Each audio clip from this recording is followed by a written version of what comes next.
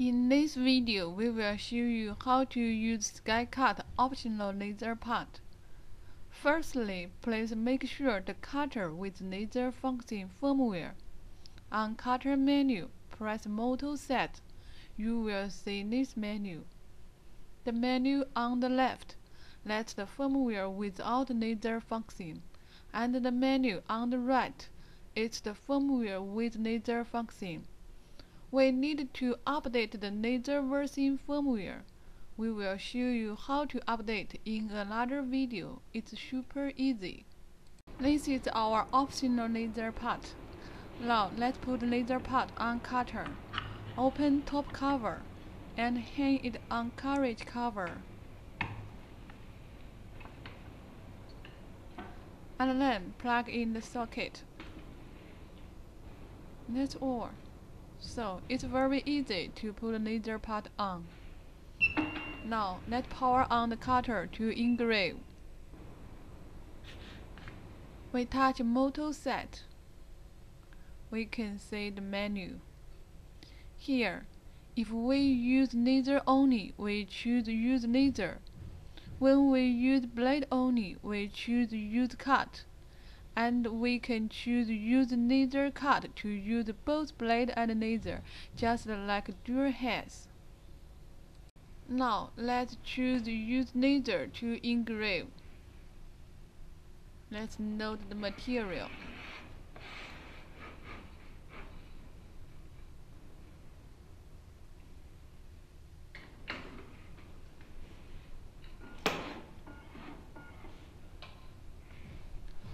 We press LS on. Here we can see a laser point. It's a very soft light. Then we can turn the black wheel here to adjust the laser focus. Adjust it until we get the smallest light spot.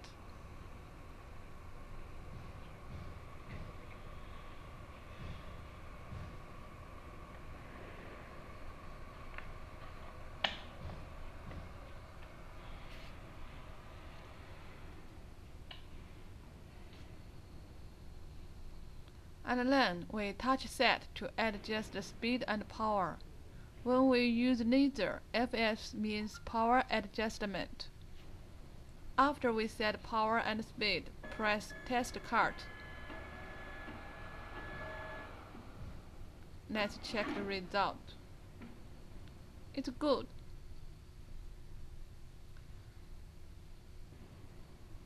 Then we turn on laser light to move to start point.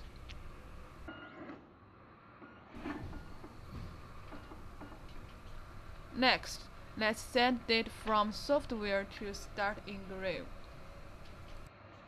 Firstly, let's set connecting method. SKYCUT cutter has many connecting methods. Let's use Wi-Fi to connect.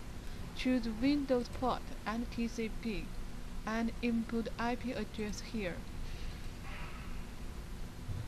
Now let's tap SKYCUT here.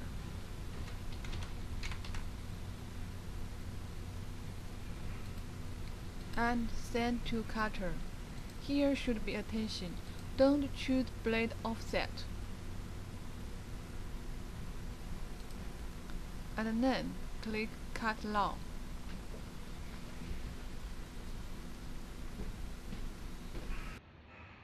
Now the cutter is engraving. You can freely adjust the speed when it is engraving.